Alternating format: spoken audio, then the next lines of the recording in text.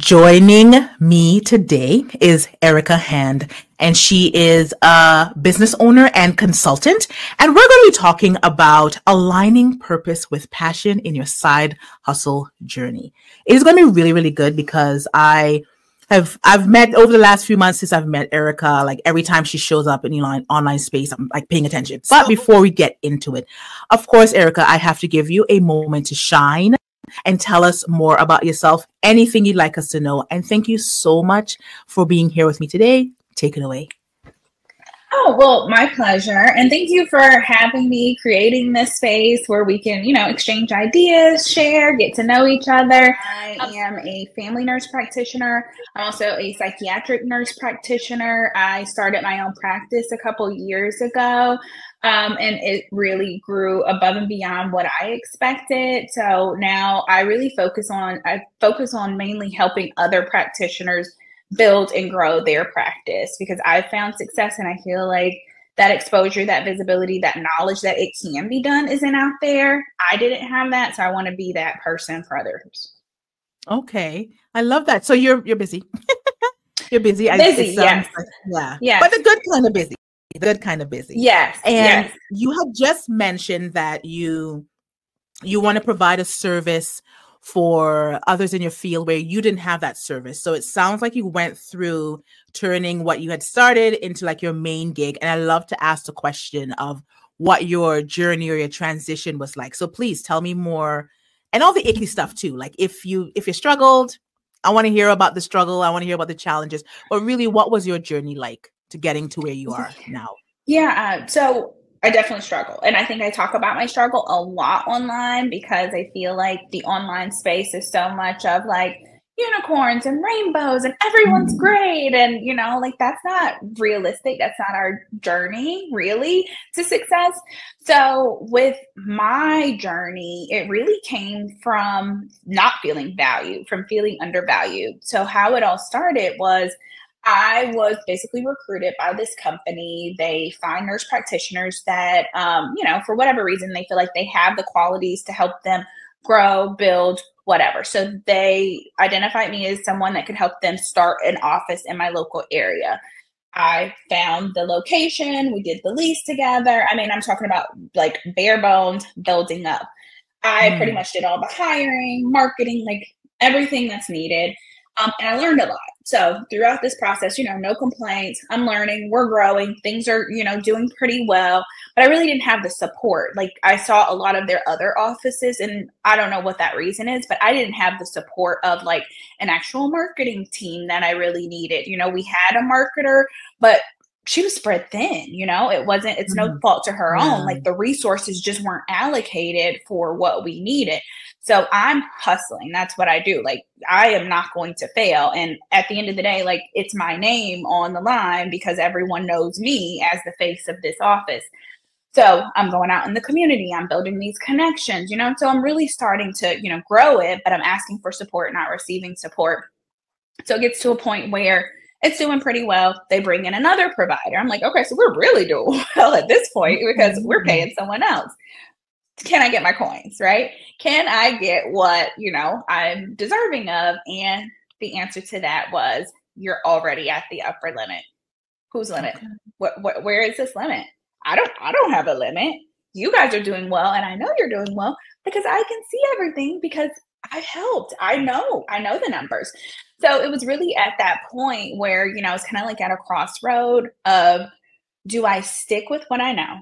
What's safe? I mean, everything was pretty much fine. I had a salary. I had paid time off. I could pretty much come and go as I wanted. Like there was no one really micromanaging me. But then the question of, is this it? Do I deserve more? Am I worth more? Or will this be it forever? And I think for me, and I think everyone has to ask themselves that question based off of where they are in their life, their support. Not everyone is built to just walk away. So I definitely don't recommend that. But for me, I had a lot of knowledge, right? And I had a skill set. And I was putting these little, boxes together. I could connect the dots and I knew so much. And that's where knowledge can be very dangerous, but also helpful. because as you're showing me this stuff, which is really to help the business, to help you, oh, I'm taking notes. I'm learning and I'm growing. And not because I came with this plan, but because I'm always like, that's just me. I want to know more. I want to have these own little, like tricks of the trade for myself, because who knows when it might come in handy. So I came to a point where I was like, I did this. I can do this on my own. Why not? And, my husband was very supportive. He said the same thing. He was like, why not? Like, what's stopping you? And so I decided, you know what, it's time to pull the trigger. And that's really how it happened. It was scary. I had, like no help, no support, reached out to people that I would see online, just people in the community or people online who, had their own practices. Crickets, nothing. I mean, no one.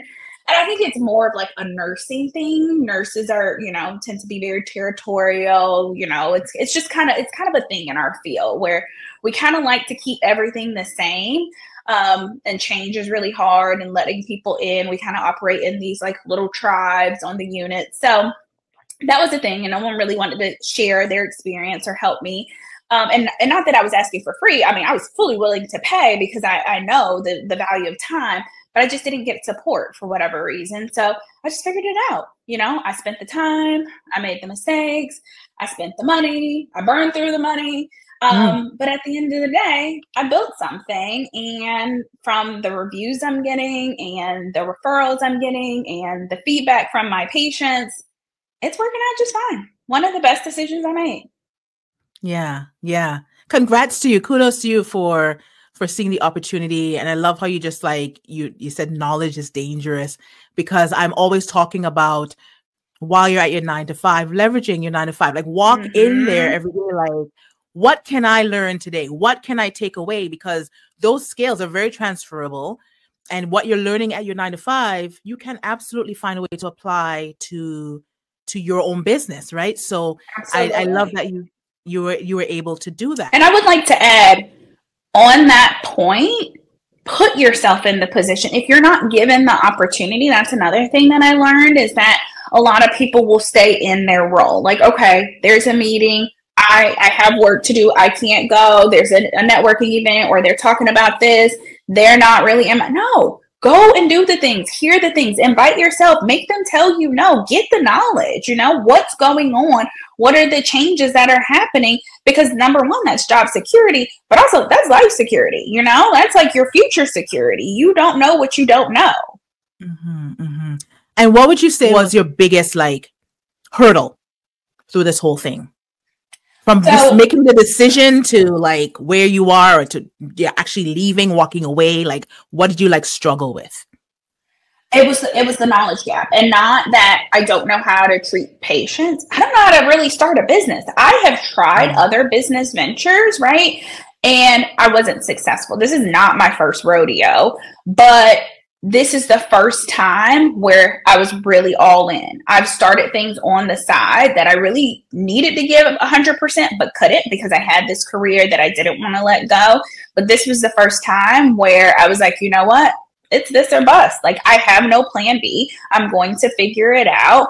But that knowledge gap of being 100% a business owner without the comfort of a salary and staff and, all the things we take for granted. I have no like admin staff and billers and, people who are talking to insurance. And there's a lot that goes on behind the scenes. So that part was difficult, figuring it out and, burning through money and time. But it was, again, it was all part of the journey that got me to a better process and approaching things more strategically.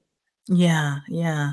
Okay. And when you've made the transition, made the transition, knowing that you burned through the money, the knowledge gap, all of that, there was so much just to be able to have to take on in order to be a successful full-time business owner. And knowing that today we're talking about aligning purpose with passion. And when you do encounter that hurdle or that challenge, what's your practice to kind of say, okay, I did this for a reason, let me keep going?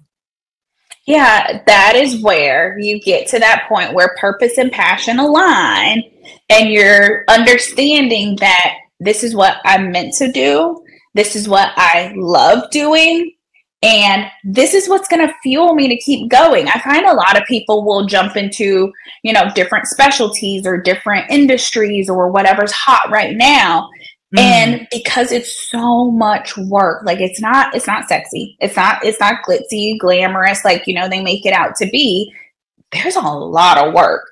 And if you're in it just for the money, just for the financial gain, that is going to wear you down. You have to have something else that moves the needle for you. The ability to help people, the ability to see my clients get better, to even just like get off of medication, or to hear someone, started their own practice or is making money or left their job, or, no longer is working multiple jobs. That, to me, that's rewarding. That's an impact. I don't care about like the likes and all of the little social metrics. But when you tell me you're able to change your life, I can keep going all day. Like, fuel me. That's it for me. Yeah. Yeah. And you weren't able to get that support in the beginning. How are you feeling now about that piece? Is it now that people are saying, she's working, it's working out for her. Let me show up for her. What's going on now? Yeah. So here's the funny thing about support, right? You got to ask for it, right? Like, so people don't know that what I found out is people don't know that you need support if you don't look like you need support, or you don't say you need support, right? So it's like, okay, well, she's doing the thing. She's, she's happy. She's flourishing, da, da, da, da, da. And in the background, like, you're drained, you're burned out. Yes, you love what you do, but you need these connections. You need people to say, hey, you know what? I think what you're doing is amazing. Or let's go grab coffee. Or, you know what? Take a break. Or why don't you try doing it this way? That is really what's important. And until you share your story, until you become more vulnerable, you don't really get it to the extent that you can, because it's very superficial otherwise. And that's part of your issue, which is what I found out about myself. I shied away from social media. I am not a social media person. I'm just now getting to the point. Yeah, I'm just getting to the point where I'm like, okay, I've got to start using this. I am, I have a virtual practice. I talk to and consult people virtually unless they're locally. But I don't really have a lot of time day to day. Most of the time with my patients, I'm back to back all day. I meet with my clients, I consult, I do all of that. So, and then I have a family. So I have these 2 boys, I have this husband. So I am like stretched thin. Right. I need the support, but I don't reach out for the support because I don't have time for the support. And then I'm lacking the support. So it's a whole thing. So now I'm like, okay, how do I find my people? Where are they, and how do I fit them in? I got to get online. I have to get vocal. I need to tell my story. I need to share. And so that's what I'm in the process of doing. I'm reaching out, building great connections with people like yourself, having a good time, really connecting to people. People are, seeing themselves in my story and really understanding that this is a journey and we all have unique abilities that we can use. But that's the beauty of sharing. I'm supporting people, they're supporting me, and it's the best thing I've seen. Who knew social media could be so good? When you use it right. Absolutely. When you use it right. Yes. Use it right. That's the important thing. And people, I know a lot of people, nobody is supporting me, and my friends and my family aren't supporting me. I have a couple things on that. I say, did you start your business for your family and friends? If that's what it is, if you're just going to be selling to them, you're going to be exhausting those leads quickly. And then the other thing is, like you said, people don't know what they don't know. Right? We have to ask. Instead of making the assumption, make the ask. If they're seeing, because I see you showing up online, she's engaging, and so great people are following her, and I want to engage with her content. So I'm going to think, yeah, Erica is killing the game. I know. Until you ask, and people will say that about me. Oh my God, CJ, you are showing up everywhere and you're so consistent. But I'm like, yeah, but can you share that podcast episode real quick? I know, right? That, yes. Yeah, I know. And people are always so ready and willing to share for you and to support you, but we have to make the ask. So if purpose is something that comes up a lot with everyone. So with my side hustlers, especially if they're I love that you were able to find alignment between what you did in your career and what you're doing now. But for the ones that they're at a 9 to 5 that they don't quite enjoy. It's at the point where like, it's just a paycheck. I'm just here. You know, I got bills to pay. I want to have my own thing. I hear that a lot. I want to have my own thing. I want to be in control of my time. They haven't quite found their purpose. Or that like you mentioned, you try different things and to see. I've been there. A few side hustles. Right. Right. What do you think is important for someone to really be able to tap into their purpose and aligning their purpose with their passion? The only way you're going to find it is by doing. You get out, you do, you try, you explore, you make mistakes, you talk to people, you connect, you find out that, oh, wait, this is a business. Oh, you can get paid from doing that. You have to put yourself out there. You have to be comfortable with being uncomfortable, honestly. Yeah. You know, whether that's taking a ballet class, listening to different music, going to a different, you know, social meetup group. You've got to get out there and see what is needed, talk to people, find the gap, and always look at it from a business perspective. You know, how do I solve a problem? And is this something I can see myself doing 10 years from now? So it's a combination of like, okay, what does the world need and what fills me up? Yes. Yeah. What fills me up? And I think people also, tell me what you think about this. I think people also have to give themselves permission to want to find their purpose outside of the thing that they were told. Well, or conditioned, right? Like we go to school, we get the education, we get the job.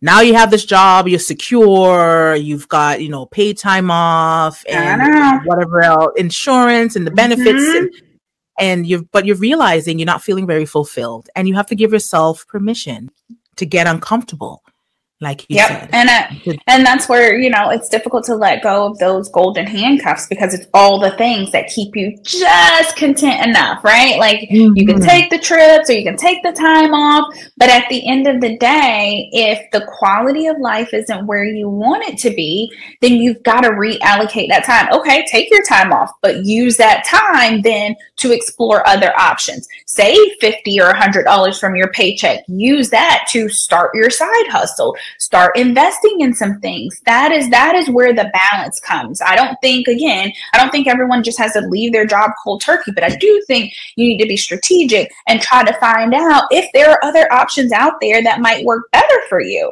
And that's using your main hustle to start your side hustle. And it's just trial and error and taking risk. But one other thing I wanted to say, when you mentioned about the family and friends, you know, they're going to come from a place of love, right? And that love is going to also be from a place of fear. They don't want to see you fail. They know only what they know. So you sharing your ideas with them might come across as scary to them, and they might want to warn you or protect you. So you have to understand that perspective too, that, okay, maybe their advice is just from a place of love and fear versus, you know, oh my gosh, I shouldn't do this. It's such a bad idea. Test it out. See, talk to some other people. Yeah, yeah. And people, a lot of times, they project their fears, because if this is something you want to do, you want to step into the unknown, you want to get uncomfortable, and they probably are saying, oh, well, I could never. Now they're going to project that fear of like, oh, wow, what are you doing? Are you sure about this? Are you sure you want to, you're leaving the stable, the steady for the uncertainty? Are you sure about that? So it is a lot to, and in the journey of finding your purpose and being able to align your purpose with your passion, it is, again, giving yourself that permission to say, I'm doing this for me. Exactly. Like what fills me up, and how can I show up as the best version of myself to serve others, just like you're doing so beautifully, so eloquently. I must say. You as well. I have to say, thank you. I know, you know, queens uplifting each other. That's what it's all about around here. But I have to also, with how I, you know, when we first like discovered each other and when we connected to record this episode for the podcast, I knew I got to have the conversation with Erica, and I knew you're gonna, you know, hearing people hearing from you and you sharing, and you're speaking so like you have a determination in your voice. Like you have to do it. You have to try. And a lot of people do struggle with that, like just pushing past taking that first step of like, oh my God, I'm doing something for myself. And Right. people are trying to talk me out of it and eek, right? But it's just also remembering that first step. It could just be making the decision. It could just be saying, I'm going to find my purpose. And the next day is like, oh, what do I really like? What do I really enjoy? What sparks joy in me? And trying the things. Thank you so much for sharing. So, okay. With all of that you said and you've shared, you've aligned your purpose with your passion. You took the risk on yourself. What do you have coming up? What are you working on? What's going on in Erica's world? So my course is available. This is a course that it's built for business owners, practitioners. So we're talking, nurses, nurse practitioners, physician assistants, practitioners who really want to use their skill set to start their own practice, whether that's on the side, whether that's full-time, doesn't really matter. It's, again, taking the risk to start the process. I also have, these, I guess I call it like lunch and learns, or like mini masterclass sessions that we all kind of just come together and discuss where they are in their journey, what's going on, just like little tidbits of knowledge from me. And then I think I'm bringing back the cohort sessions that I did before, where I'll take in a group of, business owners, practitioners that want to get the process started. And then we come together and talk about their journey, where they are, how to get to the next level, what's working for other people, because that was really helpful and successful. It's just, again, like time. So now I'm reallocating my time, changing my schedule a little bit to fit in some of the things that I really enjoy. Okay. And links to everything, of course, will be in the description. Anybody wants to check out, learn more, especially if they are a practitioner. That sounds like, or know a practitioner, or been treated by a practitioner, have an appointment coming up and want to share with their practitioner. You want to tap into their network and make you ask to find your purpose. Everything is definitely linked. But before I absolutely positively let you go, I got to ask you for a nugget. Do you have a nugget to share with our audience today? You know what? I thought this might be a question. And you know what I thought about? We were talking and you said it's okay to cough. So I've had this cough, right? And I was like, oh my gosh, I don't want to cough during this thing. But what you said really just reminded me of, like, it's okay to make mistakes. It's okay to cough. Like, you'll be just fine. It's the human connection. You have to be willing to make mistakes, to understand that sometimes you're going to suck. You're going to get it wrong, but that gets you so much closer to what you're meant to do, what feels good, to reduce like that anxiety of like, oh my gosh, let me hold it all together. No, look, I coughed and we're moving right along. So reduce the risk. It's okay to cough. I know. I've been holding one and two. I'm like, I don't want to interrupt. See what I'm saying? It's okay to cough. Calm and move right along. I love that. Thank you so much for being here with me today, Erica. I knew that I would have so much fun, connecting with you and learning from you and having a conversation with you. I wish you so much continued success and growth. Likewise. Kudos again to you on what you've done so far and what you're about to do. I love it. Thank you for being here. I wish you the same. Thank you so much, CJ.